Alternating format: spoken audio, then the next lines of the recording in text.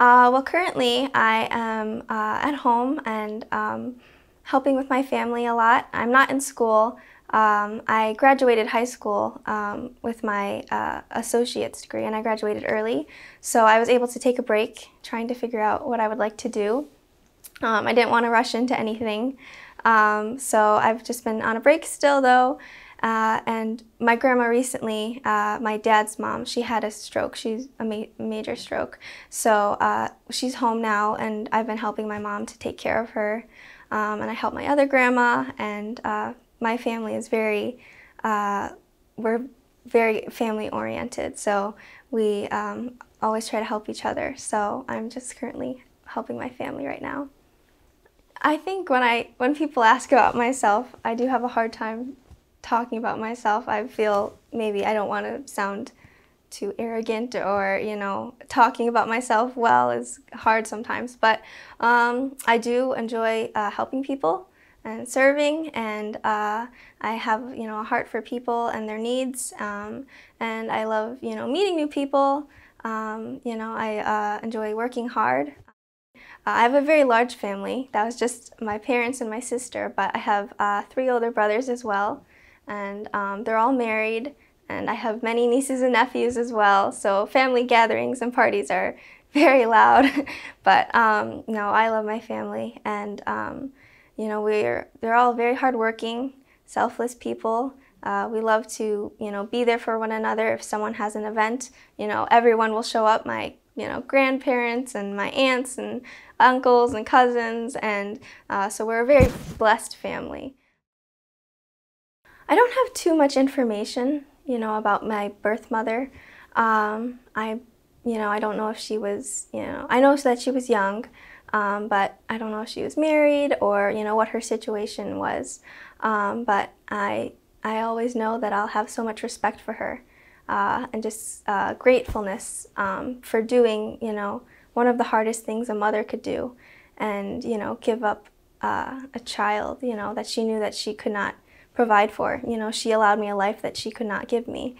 So I'll always be grateful for that. And I was, you know, up for adoption, and I was with a foster family, a widow, and she had 2 grown children living with her. So I was well taken care of. And my parents, you know, they have always wanted to adopt. And so when they began the adoption journey, they, you know, were with an agency, and they were looking, you know, online. And the way that it worked was that, you know, if you wanted a girl, then you would be in line waiting for a girl. You couldn't, you know, choose what, you know, girl you wanted, or, you know, what you got was the child you would have. And so my father saw me one day online, and there was no more really information about whether I had been adopted or what my situation was, so they had contacted the agency in hopes to get more information. And it really is kind of a cool story, my adoption story, of how they found out that I had like a heart condition, some health problems, and so I was going to be sent to work with another agency, because there's some more, you know, complications when the child has health problems. So my parents, you know, they requested to see my health information, you know, my records and everything, and they talked to some doctors here to see if it would be a problem. And, you know, the doctors said that it, you know, it could possibly go away, the health problems, and wouldn't be seen as a concern in the later years. And so they decided to adopt me. They said, you know, we want her, we want to adopt her into our family. And they adopted me, and I came to America, and my heart conditions, and they no longer were a problem. They went away. So we always say, you know, that the Lord set me aside for them, you know, specifically for that family. So we have like a photo album of when, you know, they met me at the airport. They said I was very small, and I cried for the first few days because I had problems, you know, wanting like to eat from a bottle. They found the right, you know, bottle to feed me with, and I stopped crying. But yeah, I mean, they tell me that, ever since I was young, they've told me that I was adopted. And we have been able to also adopt my younger sister about 2.5 years, or about 2 years later. After I was adopted, they also adopted her from South Korea. So adoption is a very important part of our lives and our family. It was, nice having 3 older brothers, but also then to have someone near your age as well. We always did everything together, played together, and I can't imagine my life without her. So yes, it's been a wonderful blessing to be able to have her. I always grew up knowing I was adopted, and I never saw that as something maybe like a negative. So I don't remember ever having a moment, maybe where I was different from my parents. It was always just something that we kind of joked about, like, oh, I get my looks from my dad, or I get my looks from my mom. But there was never, I don't think, a big moment where I was, very shocked, or, I think as I got older and I, started to explore the Korean culture more, I noticed maybe more how I looked and how I could look to Korean people, and how I, loved their look, and I kind of got more into their culture of, how they dress, or, how they do their hair or makeup. And so that really interested me more, but there was never really a big moment for me. With the Korean culture, my parents, they put my sister and I in a Korean school when we were younger. So we were able to learn more about that culture, try to learn the language, the food, be surrounded by people as well. We went to a church near Chicago that hosted a Korean school every weekend. And so that was really fun. I got to be around kids my age that were also Korean. And I don't think, met anyone that was also an adoptee, just my sister and I that were there. But we were, immersed in the culture and the food and the people and the language. But even since when I was a baby, in Korea they have the 100-day celebration. And my parents, when I was adopted, they had that for me as well. I had my hanbok, my dress, and they lay out the different items that you choose that will tell you what you will do in the future, and they had that party for me. So I mean, ever since I was young, they've been keeping my culture, in my life. I think just because it's an important part of who I am. Once I was adopted, it wasn't like they wanted to take away, that I was Korean or anything. It was always very celebrated. My family was also very interested in it as well, and they wanted to learn from it as well. We would watch the movies, and they would enjoy the food as well. Oh, yes. That's a very big dream of my family and mine as well, that one day we can go back to Korea. I would love to, go maybe even to my hometown where I was born, and just, be in the, the culture and the people. I'm trying to learn Korean right now as well. So I would like to be able to speak it maybe more fluently and understand it before we go. But yes, we really would love to go back there. I have thought about that, not maybe often, but when it does come up, I wonder, does she think about me? Does she, is she okay? Is she in Korea still? Do I have maybe siblings, or could she be in the US? Meeting her, I'm still unsure about, I mean, as I said, I have so much respect for her. But I can't imagine any other family than the one I have now. And I feel like maybe at this time, at least in where I'm at in my life, I'm happy with my family. It wouldn't be a bad thing to meet her, I don't think. I would hope that she would want to meet me.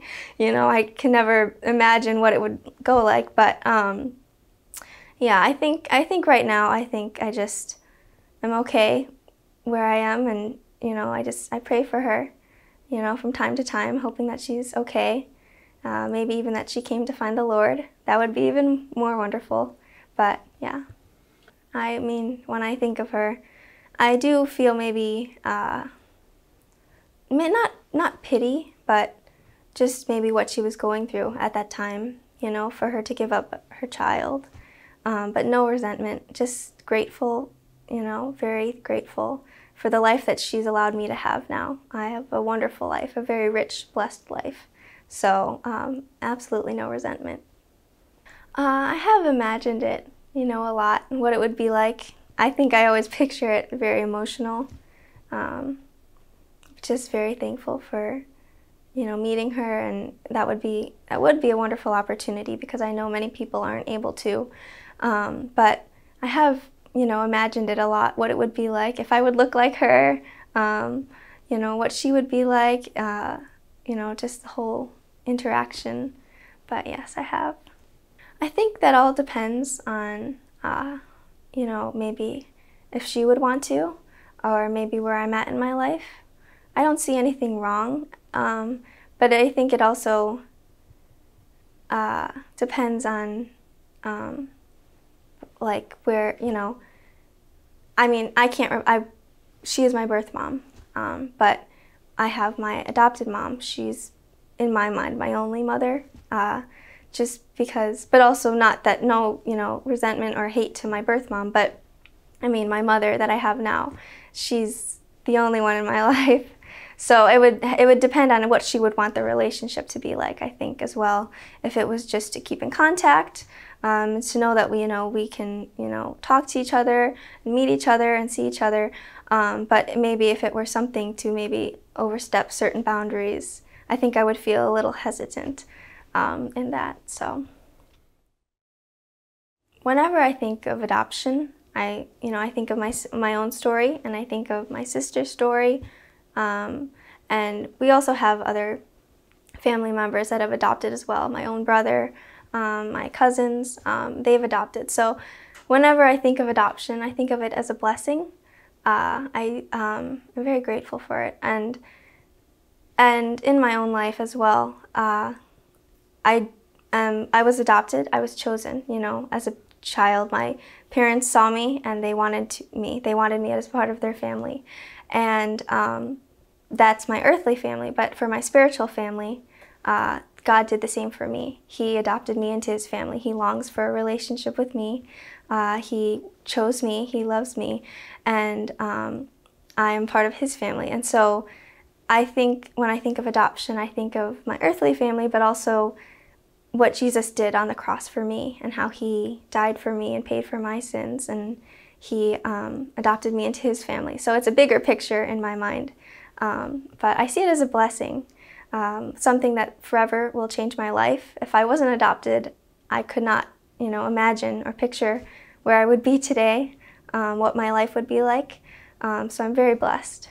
Yes, oh my goodness. All the time I dream of having, many children that are my own, but also adopted as well. I can't wait to adopt many children, yes, from all over, from Korea, young, old. I'm looking forward to that. I dream of that all the time. Well, currently, every weekend I work with a Korean school actually as well. And I'm able to help my family and help other people. Being on this break has allowed me that. Whenever I think about something I want to do in the future, I always want to serve. I want to help other people, be available, and just be a blessing to other people. Be able to help them in, a great time of need, or even in small times of need. It's hard to, that could be a lot of areas of life or any kind of career of helping people. But, God has given me a lot of opportunities to serve and to, be a blessing to others. So I don't have a very specific area yet. I'm still praying about that and, looking for that. But just being available, I think, is very helpful as well because, there's always need. There's always help, people that need help as well. So